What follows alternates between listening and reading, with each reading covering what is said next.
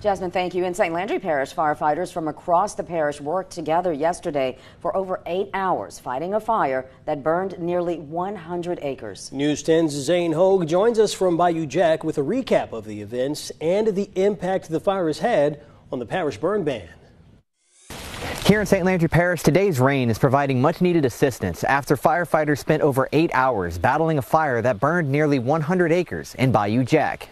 It sounded like somebody was burning some trees in their backyard, and it got out of hand.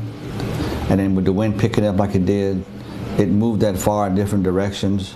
So at one time we had 3 separate fires burning in the fields.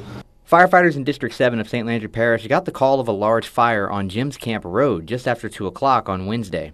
Because the flames were deep in the campgrounds and only accessible through small roads, the flames reached nearly 100 acres, and it took as many as 60 firefighters from different departments over 8 hours to contain it. We had to contact the Department of Ag and Forestry for their forestry team to come in and help. They brought in 4 dozers and manpower and was able to get in those areas where we couldn't get to. We had 4 dozers out there that was just making fire breaks.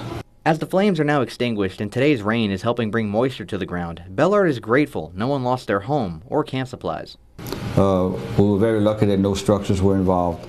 It was just wooded area. It was a hunting club, and so I think we did a great job of what we had to work with, and the availability of the people was a great thing. As a result of last night's fire and the weather conditions, Bellard has reinstated the burn ban across St. Landry Parish until further notice. I'm Zane Hogue for KLFY News 10.